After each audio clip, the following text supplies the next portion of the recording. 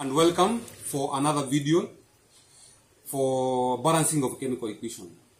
Today we are going to discuss an equation, try to balance an equation for the reaction between hydrogen sulfide gas and oxygen gas plus oxygen gas to produce sulfur 4 oxide and water. So this is water. These are model for water, sulfur 4 oxide and oxygen hydrogen sulfide. Now this reaction, for us to be able to balance this reaction, we are going to utilize models that are going to show us individual atoms involved in this reaction. So we are going to represent hydrogen sulfide like this. That is one sulfur atom and 2 hydrogen atoms. We are going to represent oxygen as such. This is a molecule of oxygen having 2 atoms of oxygen. Sulfur 4 oxide will be represented by this model here. That means we have 1 sulfur atom and 2 sulfur oxygen atoms. Then we have a model for water. This is 1 oxygen and 2 hydrogen atoms, like that. Now, by the look of things now, when we look, this is the side of the reactant, and these are our products here. Now, for us to be able to balance this equation, we are going to evaluate 1 atom at a time. And in this case, we might start with the sulfur. As you can see, we have 1 sulfur atom on this side, whereas we have 1 atom of sulfur on the other side. Meaning, as we talk now, sulfur atoms are balanced on both sides. Let us now consider hydrogen atoms.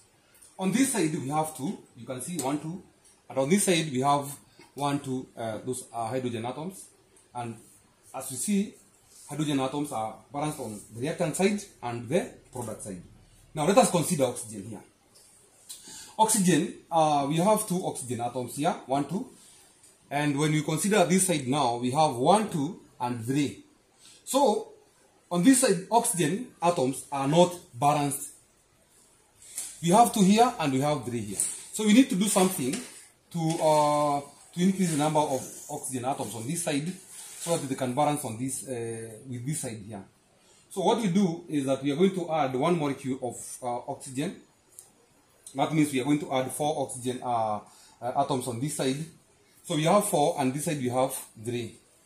Now that brings us to another dilemma, because as you can see now we need to add some oxygen now on this side so that we can balance the number of oxygen.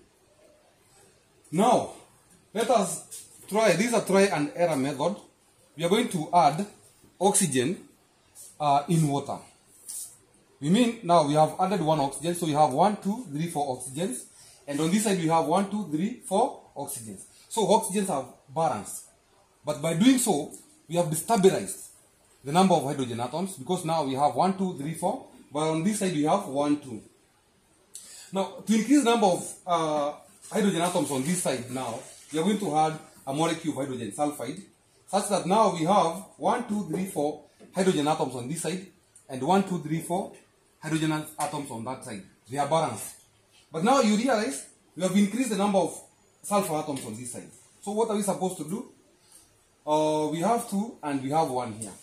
Suppose now we add a molecule of sulfur 4 oxide on this side, so that we have 2 sulfur atoms and 2 sulfur atoms. We have 1, 2, 3, 4 hydrogen atoms and 1, 2, 3, 4 hydrogen atoms.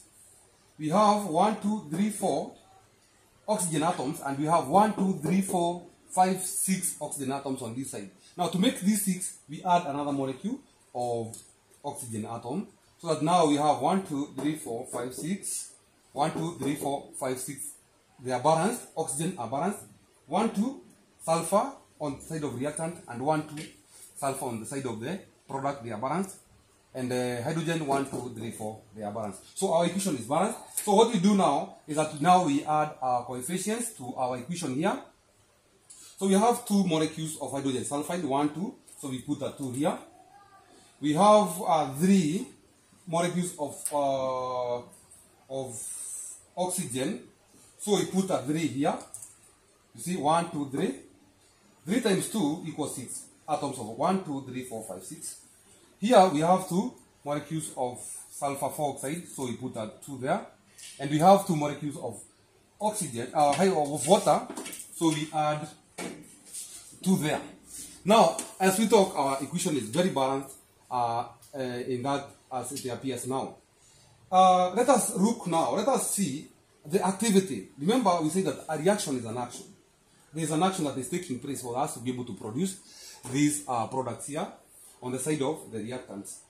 Now, if we might replace now our reactants here with detachable atoms, we are going to have something like this. For oxygen, we have detached the oxygen. For this hydrogen sulfide, we are going to have something like this, and like this. And the other one, we are going to have something like that, and like that. Now we put that one aside. So what happens for us to be able to form product from this is that when a reaction takes place, there is what we call bond breakage. The bonds will break. And now, 2 oxygen atoms will attach to a sulfur atom. This one we attach to a sulfur atom, like that. Now we have that one. Then we have, these ones are free. This one is going to attach to that one, to water, to oxygen to form water. And we have oxygen attaching to the other 2 to form water. So as you can see now, this is actually what happened on the side of the reactants to be able to produce our products on this side. A reaction takes place by, first of all, bond breaks from the original reactants, and then new bonds are formed to form our products. Thank you very much. It was quite a complex equation there, but I hope you have understood.